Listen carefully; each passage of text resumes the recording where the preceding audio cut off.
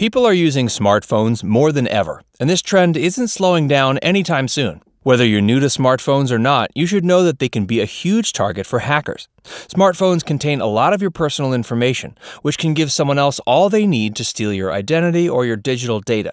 In this video, we're going to tell you how to stay safe while using a smartphone in this digital age. Facts First presents How to Protect Your Smartphone from Hackers. 10 Simple Tips. If you're watching this video on a smartphone, click the like button. And don't forget to subscribe to the channel and click the notification bell. Strengthen your password. Some of us might look back at the good old days when having a password was a few characters long. It was easy to remember, and you didn't need something that looked like it spilled out from the Matrix. Unfortunately, these days it's too easy to guess a standard password, so it needs to be uncrackable. Here are some tips for making your password a little stronger. Combine old passwords with a new one to get supercharged passwords. You can add the name of your favorite animal or food with the year you first knew that. Add that on to the end of any password you already have to make your password like Fort Knox. Since most social media sites allow up to 15 characters for passwords, keep your login original. Characters and numbers are fine, but adding symbols and other special characters can really take your password up a notch. Be smart on social media. Social media isn't nearly as private or protected as you may think. In the old days, you could easily block people from looking at your information. But with the size of Facebook, it's rare that your profile is truly private. To maximize your safety, always click the settings that only allow your friends and family to see your posts and pictures. Unless you know someone who wants to be your friend, be cautious about accepting friend requests. Fake profiles can fool you into thinking you know that person. A quick look at their friend list and recent posts tell you if they're active in a group or not. Never look at a message to a friend request with links that look and feel fishy. Some sneaky hackers can copy friends' emails and send messages with links, hoping you'll press the link. By the time you do, you'll be suckered into giving up info you didn't want to be stolen. Worse yet, you could be locked out of your own profile account if they steal your password too. So always be on the lookout for suspicious messages. Don't use open Wi-Fi. It's nice to get free Wi-Fi when you go to your local coffee shop since you probably know the owner already. But if you start seeing ads and other things on your smartphone, you might be getting phished. This is when someone uses open Wi-Fi signals to push viruses and phishing schemes to your phone. Never click on a link that comes from free Wi-Fi sources, especially if you visit a place you don't completely trust. When in doubt, consider approaching the manager or owner to see if they intended you to see something on your smartphone. It could be something that might seem harmless at first, but the risks of hacking software tools is too high. They can search for your private information and you won't even know your info was stolen until it's too late. Identity theft is the most common smartphone scam and can ruin your life in too many ways. If your smartphone doesn't come with its own service connection, don't waste your time with any free Wi-Fi. Luckily, with so many devices that have 5G connections, you shouldn't have any problems staying connected privately.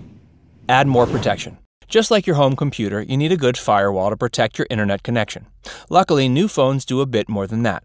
Every phone has its own firewall, though you can always add more security apps to be double sure, and this is a measure we recommend. Some apps work better for Android than they do for iPhone, but there's plenty of software available. A quick look through the Apple Store or Google Play app list will get you started. Some app names such as Norton, Avast, and McAfee are your best bets. It doesn't hurt to add this extra protection to your phone. Some firewall apps protect you from select dangers to help keep your ID and info safe, while others just target viruses. When it comes to overall coverage, find an app that offers complete packages. Choose what's best for you. Don't answer unknown numbers. The only scams we used to encounter were rudimentary email scams that were incredibly obvious. Who would fall for that these days? Well, sad to say, it's still happening to those who own a smartphone too. Did you ever get a missed call with an area code you don't recognize? While most of these get blocked by your phone automatically, some can slip through. Chances are, if you call back that number, you'll be sorry you did. The trick to this is that your call is routed through an international premium rate number.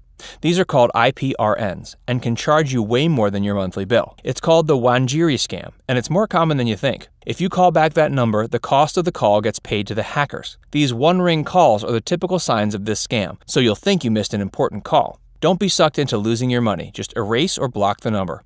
You won't be called by that number ever again. Hopefully, your smartphone will block other calls from that same area code as well. Use cloud storage. Cloud storage allows you to store important information and files in a location that's not on your phone. This can be smart because it means the files aren't located on your phone. If your phone is lost, stolen, or damaged, you won't lose any of the data in cloud storage. Most importantly, this means your information can be kept out of the hands of hackers. Cloud accounts are pretty hard to crack, so even if you have an account on your device, it'll be safe. These accounts often have double password encryption, so no two login attempts are the same. You might need a second login code sent to your mobile number to complete a cloud login. This keeps hackers from getting the information you want to keep private. While it might seem odd to put private information into cloud storage, it's not such a bad idea. Having a mobile device clutter-free when you use it for business means you don't have to worry about misplacing files or running out of storage. This also helps you travel light wherever you go, and you won't have to worry about losing your pen drive that could fall into the wrong hands. Check app permissions. All apps have settings that allow app permissions. This tells the app what it can and can't do when it's connected to the internet. Some of the common options include whether an app can access your photos, contacts, or camera and microphone. This is really important since you might not want your audio or visual gadgets to be used by other people. These settings also control the amount of info given about yourself and the information that's stored on your phone. If these app settings are set up to your approval, then you won't have to worry about that info being leaked. Often some hackers target certain apps that don't have secure internet connections. Your live images could be stolen through your phone or tablet, and you never know where they could end up after that. Worse yet is that your private info can be sold to marketing agencies who will target you just from your mobile search history. No, it's not just Facebook that does it. Numerous third-party app pirates like to sell your private info too. This can be avoided by checking your app permission settings on every app you decide to download. Watch out for phishing apps. By now you have a good idea what phishing means, and those who get hooked weren't being careful. Online game apps look attractive and have lots of flashy advertising, which is a bit like a worm on a hook.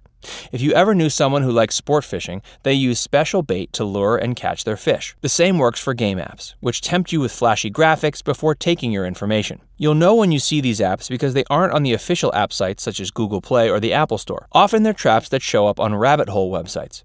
This is where you click on a link to a second website which takes you through a string of different websites. You never actually get to the website that you're looking for.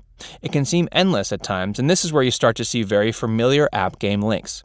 These are usually copycat games that look just like the official ones, but they're not. They can trick you into giving up all sorts of information to play the game.